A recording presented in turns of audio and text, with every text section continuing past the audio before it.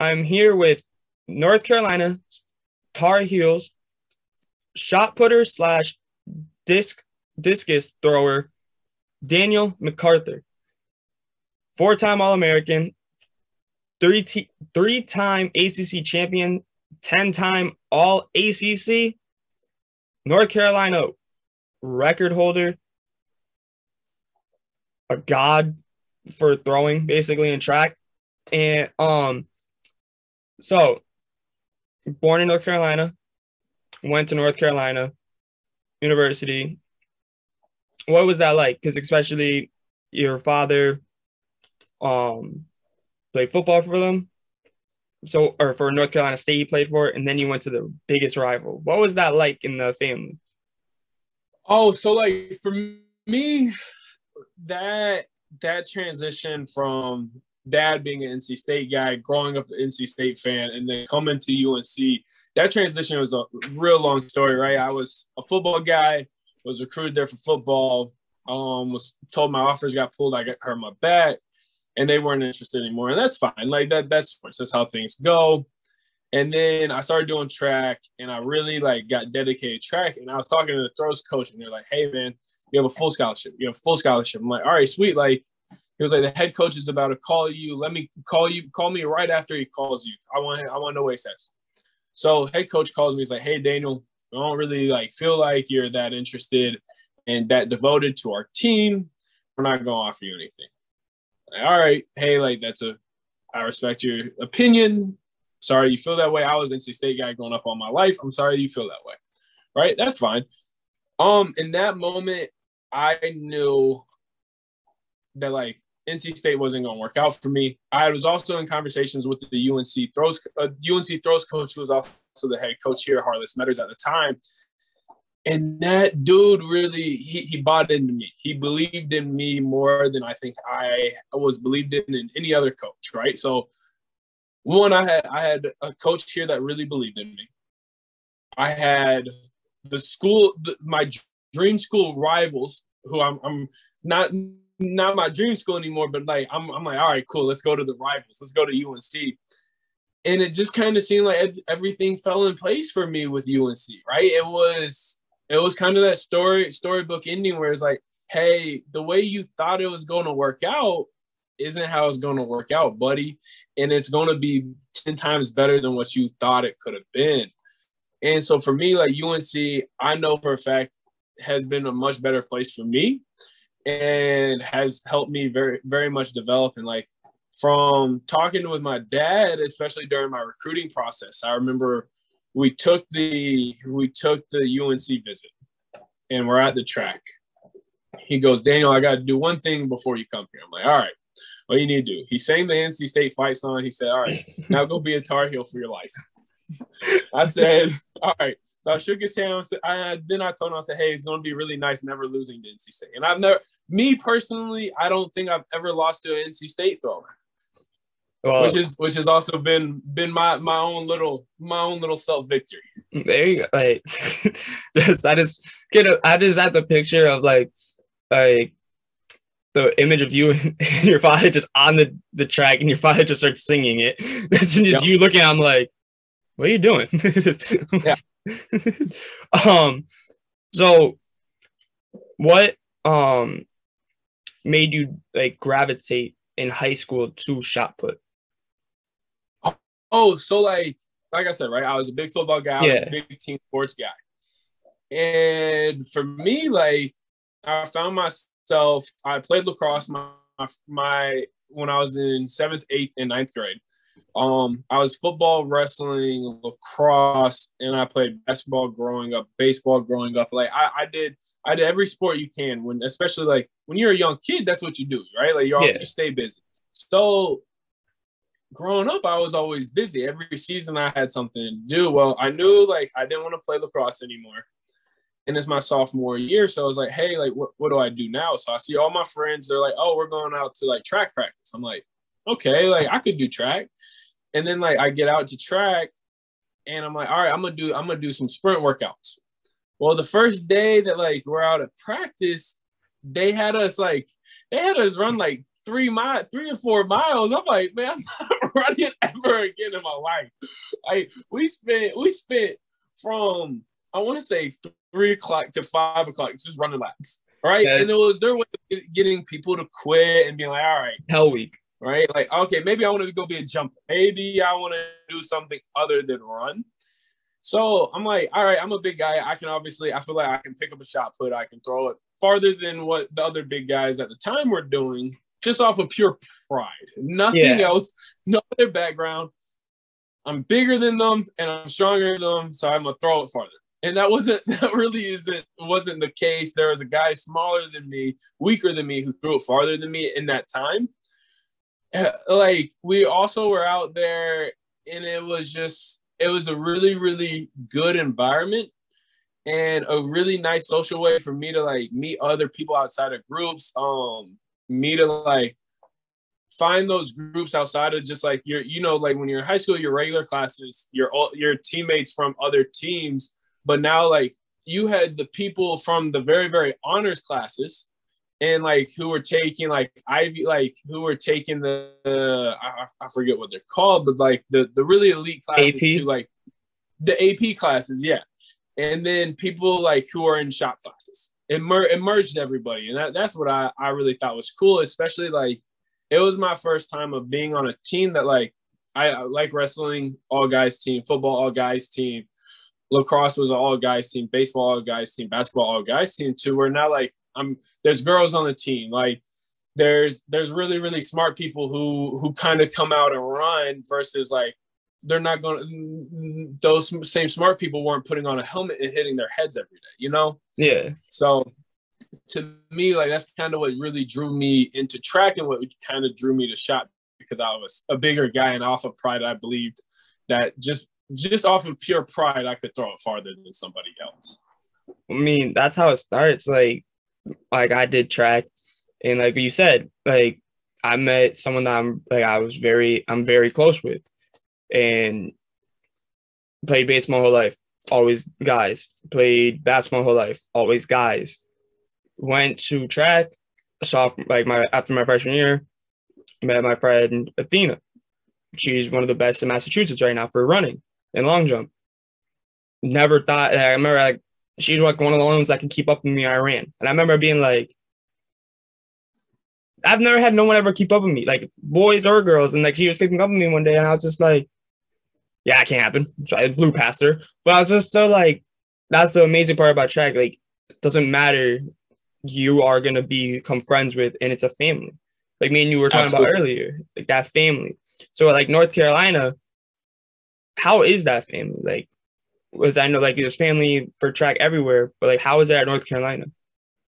Dude, I can hands down say my kids will call my old teammates and teammates now uncle and aunt, right? Like from Brianna Duncan, who transferred our junior year, who went to Oregon and ran at Oregon, from Kenny Selman, who is an Olympian, to just other people who are across the board are just I met who are hands down people, from Brandon Cachone, who was a multiple all-time All-American, to Marcus Craw, Liam Dixon. Just I can list literally probably 100 names of people that like I'm very, very close with. It's those relationships that like we don't have to talk every day. I know I always got your back. You know, like you always got mine. And it's really that family. I think for a time, like no program's ever perfect, but ours is pretty close. And ours is growing every day. We got new coaches kind of came out here, 3 in 2019, 2020. And they instilled these really, really small team rules that in the time seemed like a really big inconvenience. They said before practice and after practice, you go to a locker room.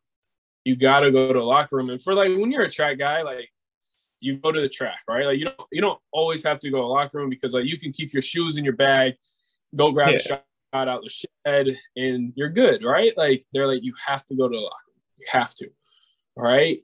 And so our team culture, our family culture, I felt very connected to everybody I've always been on a team with. We were a big team. I went out of my way to have deep conversations with, and to have conversations, learn everyone's name, and to know everybody, because like we are a team, we are a family, right? Like, and so for us at Carolina, we talk about, oh, Carolina family. It's really, really big in the team. It's also really, really big in our community. So I think that helps, and that helps like the Carolina family, Carolina track family is incredible. And that's what it's all about. Like, especially with the like deep conversations you said, like get to know everybody. Like that's something that honestly a team leader does. Yes, track is in a way an individual sport.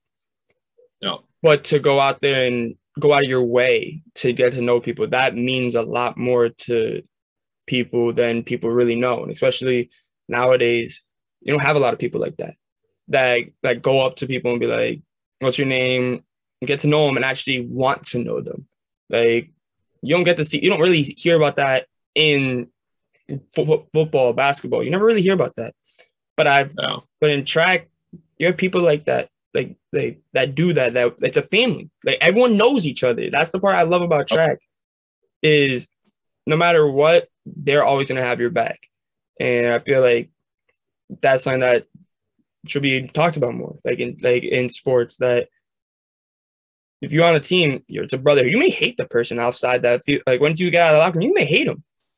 But when you step on the field and you go in the locker room, that's your brother or your sister. Absolutely. Like, it's amazing. Like, just think that sports have so much of impact. And I feel like track is an amazing sport. So a lot of people don't understand half the stuff that's going on when it's on the TV, when it's on TV. It's usually when the Olympics happen, people are just like, you're saying Bolt's not running? Why is this on TV? Was this like, because you get to see these fast people run and then see this person throw this spear far as hell. Don't know what's going on, but he's throwing it. Have you ever tried javelin? I have not. No. It's not for the biggest people out there, right? Like javelin's for the people who have really, really good shoulder mobility, and I do not. Have you ever wanted to though? Oh, absolutely. Absolutely. Well, like you should, like, this is your last year at North Carolina. Why don't you just like tell the coach, be like, hey, can I try it? Like to see if you could do it? We talked about it, right? And every time I get the same answer. He goes, you touch a javelin the day you want your career to be completely over. Why does he say that? Why does he say that? So you know how pitchers have the Tommy John surgery with right here? Yes. Every javelin thrower pretty much has that same surgery. Oh, Tommy John? Yep. I wonder why though. This ligament can only hold, I want to say 3 pounds of tension overall, 3 pounds of tension.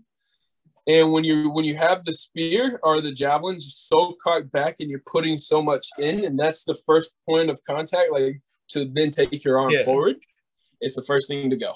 Wow. That's something I just learned. And now everyone that's going to watch this knows that too. Now that's actually really cool. And kind of disturbing though, that like going back to the track, there's so much thing that connect like track with other sports. Like you said, you did track to stay in shape for football. Yeah. I did track to stay in shape for baseball, or to get in shape because I did indoor. So get in shape for baseball, I think one thing that like we forget is the basics of sports in itself, right? Like not every sport, but the majority of sports have a component behind them. And all those components come back to track and field. I still think it's really funny and interesting that like America is the only people that call it track and field. Every other country calls it athletics. Really? It's the basic. Yeah. Yep. It's the, if you look at it, it's the World Athletic Championships when it's the World Track and Field Championships. Oh. It's the track and field's the basics of athletics. You got to run, you got to jump, and you got to throw. When you play football, you run and you throw, right? Like you hit, but you run and you throw. Baseball, you run and you throw. You Yeah. hit. Like, like basketball, you run and you jump. Yeah. You shoot. Like track and field athletics is the basics to kind of everything. And that's why I think like you see so many correlations between track and field and literally every other sport. Yeah, I agree. Now actually thinking about it, but I didn't know that athletics, that's what they were called around the world. I did not know that. Yeah. What am I talking about around the world? Where has being a 4-time All-American, 10-time All-ACC, and 3-time ACC champion brought you in the world? Because track and field events or athletic events, because it's outside the country, brought you. Where has it brought you? Yeah, so like actually what's funny is you can see my that's what I was asking you about. Yeah, so I was asked to be on the World University Games in 2019, which took me to Naples, Italy. Ooh. Right? We were out in Naples, Italy for 2 weeks. And for me, like that's been my farthest trip. I got to really explore all of like the US. All the way from North Carolina to New York to Florida, all down the East Coast, all the way going out to Oregon and everything, to Eugene for the Olympic trials and NCAA championships. So like for me, I've been very blessed. I was asked to participate on the World University Games again this year, which is in China. And then I'm looking to make another USA team this year, which is they're going to go down the list between World Championships, which actually is going to be in Oregon this year, which will be really cool because that'll be like a home field, right? Yeah. And then you have NACAX, which is I want to say in Brazil. So that would be cool if I get to make that team. That's a lot of traveling. Like, a lot of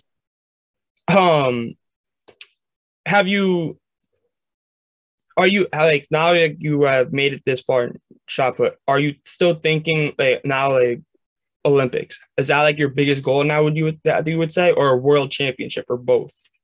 Oh, absolutely. Both of them are definitely in my realm of like what I want to do athletically.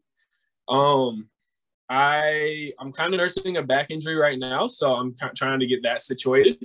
But with my 70-foot throw, that put me at number 7 all time in the NCAA. And for this year, it put me right now I'm ranked number 3. And at that moment, I was number 2 in the US, so they take the top 2 out of there's a world indoor championship this year where they took the top 2 US guys. I was in college, so I didn't go to that indoor meet. And Tunde and Ryan Mcaurther did fantastic, and don't think I would have made that meet even if I went to the USA Championships. But I think I could have arguably been 3rd had I hit that same throw, right? Yeah. Which would put me in kind of the more elite territory now with that 70-foot throw. So absolutely, the Olympics and World Championships and making any Team USA team I can make is definitely on the goal. There, and it just takes that one throw to do it too. Absolutely. That one single throw, just to make sure you get up to that thing. That's the amazing thing about track. One good throw, one good jump, one good run. That's a tongue twister. One and run. Saying that it's a hard one, but just one of those things. Like, do a one good run. You could be Usain Bolt, but Usain Bolt did it multiple times. Obviously, it's Usain Bolt. Oh, he's fantastic.